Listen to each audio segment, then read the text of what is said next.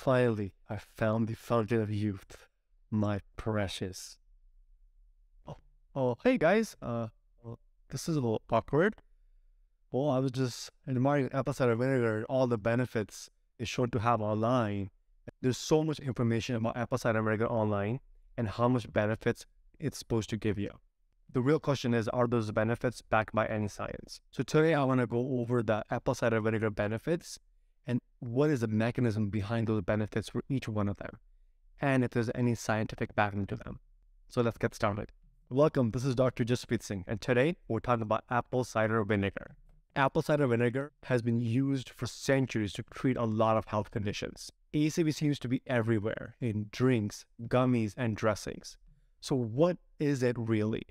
And why are people buying it? And should you be using it too? Apple cider vinegar is made from crushed apples that are fermented to form acetic acid. Now, this acetic acid is what gives it a sour taste and also potentially its health benefits. So what are the health benefits of apple cider vinegar that are claimed online? It's supposed to help with weight loss. It's supposed to help the blood sugar level of people with diabetes.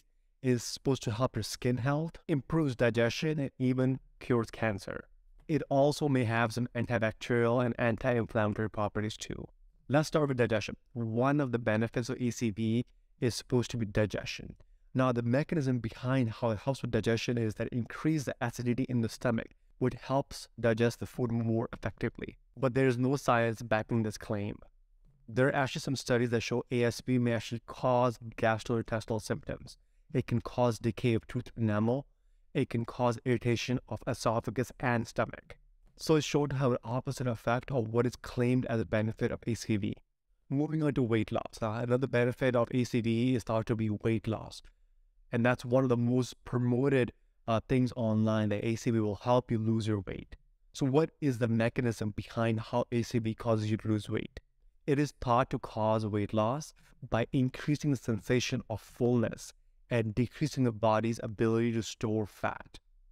Now, there is a small randomized studies that have shown some promising benefits of ACV with weight loss. In this study, people who consume 30 milliliters of ACV every day, as opposed to people who didn't, lost more fat around the abdominal area than the other group.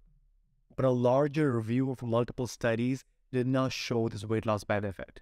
Studies that have shown benefit are small in size, and they've used quantity of apple cider vinegar that is more than recommended dose for a person in a day. And weight loss seen even in these studies is not significant. It will not make a difference in an everyday person's life. So the researchers just don't have enough information to see if there is a significant weight loss with ASV and if the risks of taking ASV outweigh the benefits.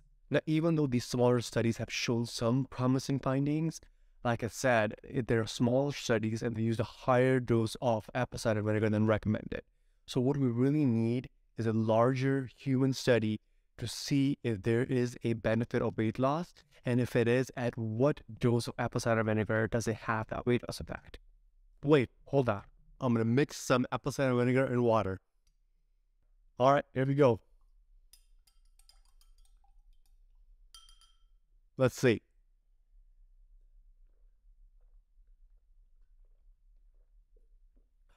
What do you guys think? Am I looking slimmer to you guys? I feel slimmer. Yeah, it's good.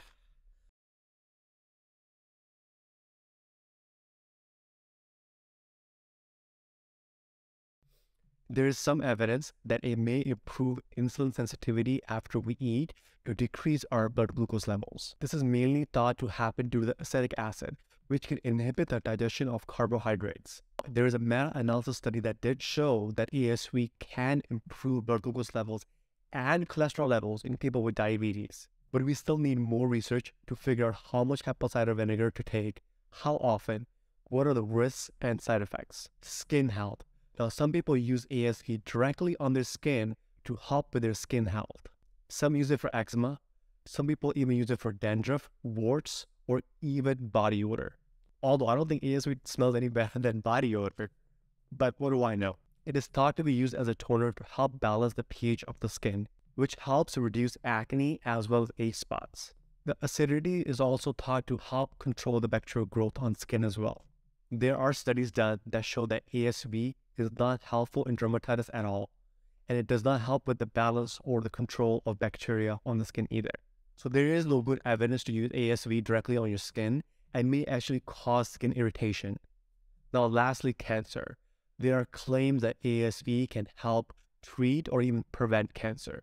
Now there are no scientific basis for this, that ASV can treat or cure cancer in any way. As with any supplement, it's important to be very cautious.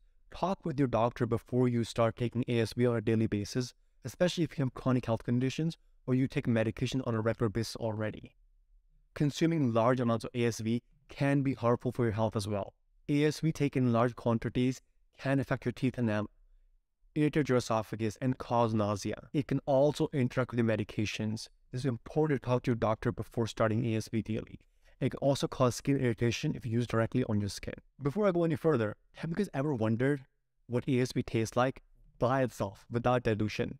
Well, you're going to find out today, because I'm going to taste it for you and tell you note by note what I taste on the apple cider vinegar. Here we go. Okay, I'm only going to try a small amount to tell you what it tastes like, because you should never take apple cider vinegar by itself. Always dilute it, because taking it by itself will cause a lot more side effects for you.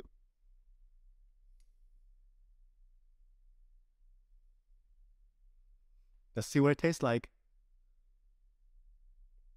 Okay.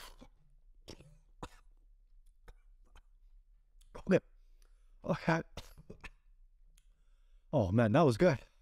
Okay, I'd be like, that tastes really sour. It tastes terrible. And that's why people mix it in smoothies, mix it in gummies, and mix it in salad dressings, I assume. It's not point to take it by itself. Well, there you have it, guys. Those are some of the benefits claimed for ASV and the mechanisms that are behind those claims, and if there was any scientific backing to it. I hope you guys enjoyed today's video. If you guys did, please consider liking the video, subscribing to the channel, because it helps the channel grow. Thank you so much, and I'll see you next time.